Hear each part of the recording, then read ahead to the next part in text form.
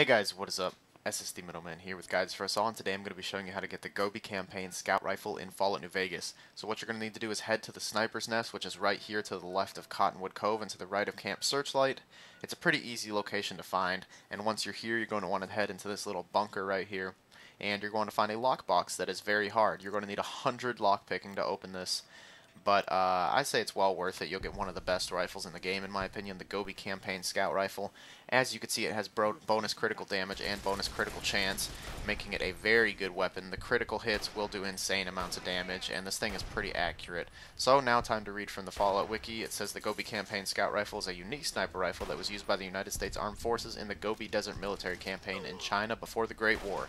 The Scout Rifle is coated in a desert camouflage with a black rubber eyepiece on the scope and comes pre-equipped with an extended magazine, a slightly shorter barrel, and a maintenance kit stored in the stock. Thus, its condition deteriorates slower than standard sniper rifles. Like most unique weapons, it cannot be modified with a suppressor or carbon fiber parts, although its decreased weight and texture imply that the latter modification has already been applied.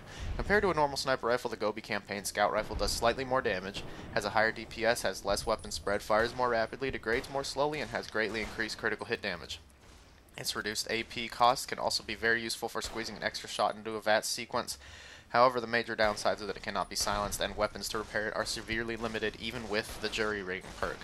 So, while using the Gobi Campaign Scout Rifle, you're most likely going to find yourself repairing it at a repair vendor or with weapon repair kits, because most of the weapons to repair with are limited. You can repair it with sniper rifles or two-handed automatic guns if you have the jury rigging perk. Now, the Gobi Campaign Sniper Rifle, or Scout Sniper, I don't know what the actual name is, I think it's just Gobi Campaign Scout Rifle, is probably the most powerful sniper rifle in the game, if I do believe. Correct me if I'm wrong, but I'm pretty sure it is.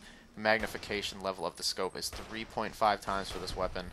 Also, the words maintenance kit are written on the stock of the weapon, which is interesting, I guess, but that's pretty much the reason it degrades slowly.